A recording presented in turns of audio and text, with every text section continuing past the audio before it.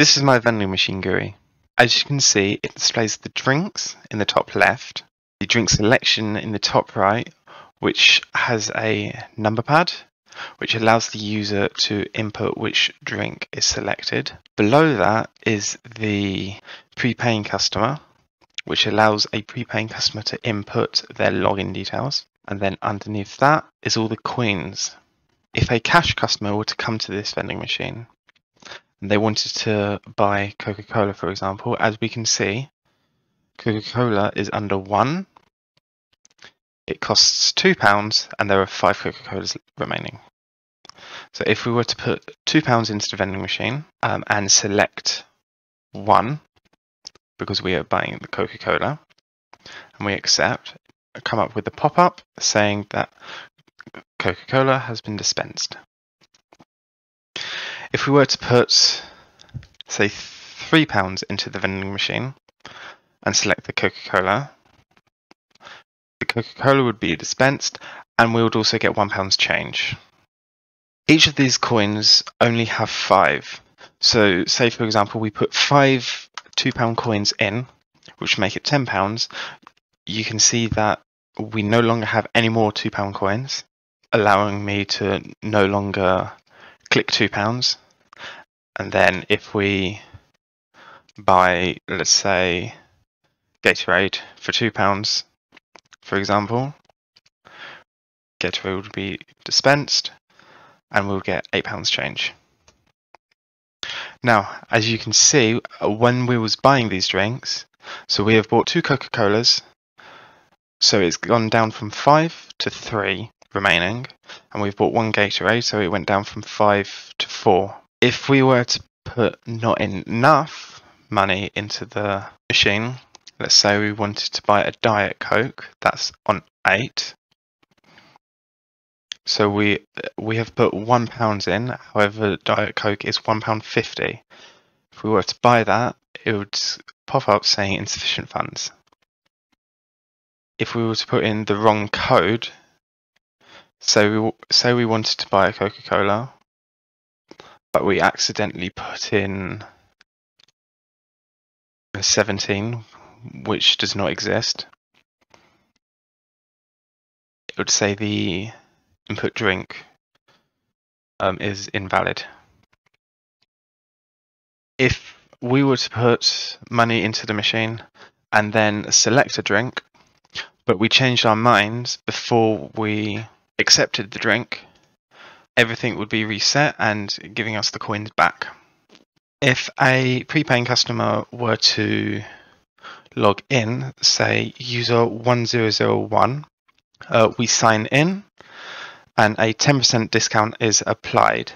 And when this 10% discount is applied, all the prices of all the drinks are then changed, and we are no longer able to put in the coins, and it also displays that the login was successful. This user has a balance of £50. If we were to buy a drink, let's say an iced tea, that's drink 6, it would do the same as the coins. So it would dispense the drink, and then it would take however much the drink cost from the user's account. So if we logged back in to user 1001, we no longer have £50. We now have £47.30.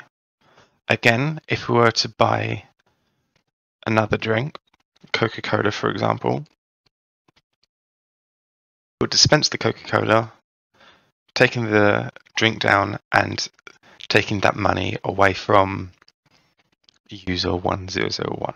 If we were to continuously buy Coca-Cola to the point where it got to no Coca-Colas left, the machine would say that the drink is no longer available, meaning that it is waiting for a maintenance to restock it. And it would give the change back. So this is the code for the vending machine. As you can see, we've got a vending machine class, which is the main class.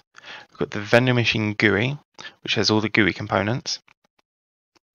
We've got a drinks class, we've got a money class, and we've got a customer class. So what the vending machine class does is it opens up the GUI in the center of the screen and sets it to visible. Moving on to the vending machine GUI class, we have got all these attributes, and we have got the select drinks method. We've got a drinks method, we've got a reset method, and we've got a check account method. Now the select drinks method allows the user to select the drink. If we open this up, you can see, so let's take this block for example. So it calls drinks and takes the first line in the drink. So if we look in the drinks text file, the first drinks is Coca-Cola. It has an amount 5 and it costs 200. If the amount is 0, it displays that the drink is not available and it gives you the change. If the drink is available, then it executes this. So what this does is if a customer is not logged in, it will execute this, which is the cash payment system. If a customer is logged in, it will execute the prepaid customer statement. So this is the drinks method. As you can see, it takes all the drinks from each line, as we saw in the text file. It then sets the drinks into the JLabels in the GUI. So as you can see, this is the design. So drink 1 is set to the first drink in the text file, same with the amount and same with the price. This does it for all 15 drinks. This statement is if a customer is logged in, then it will set the 10% discount to all the drinks and update the price. So the reset method resets the vending machine. It sets all the coins back to being enabled. It sets all the coins back to having 5, and it sets everything back to its default. The check account method checks if the account exists. It does that by taking the input, checking if that user exists in the customer text file. Then if it does exist, then it sets the JLabel to login successful. It shows the account number and the account balance.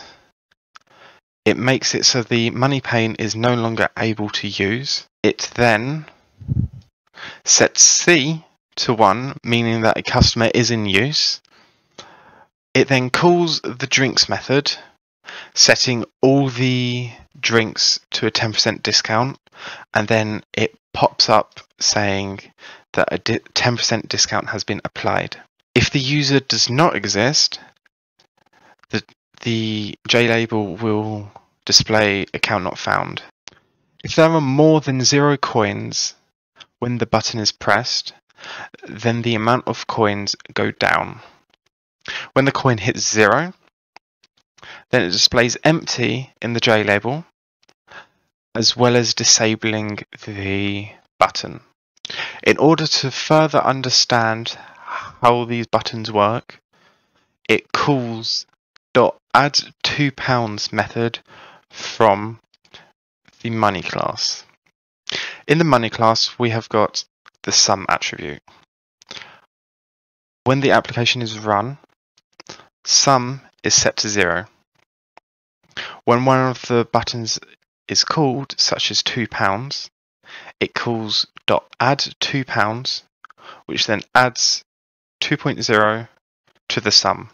The getSum formatted method formats the sum so that it displays £2 instead of 2.0. The drinks class has 3 attributes. name, amount, and price, each of which have getters and setters. The drinks class also has a reads drinks method, which reads the drinks file found here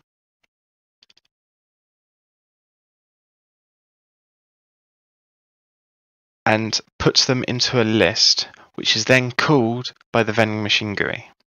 The customer class has two attributes, account number and account balance, each of which has getters and setters. The customer class also has a read from file method, the same as what the drinks class has. It reads the customers from the file as found in the customer.txt file and puts them in an array, splitting them by the comma.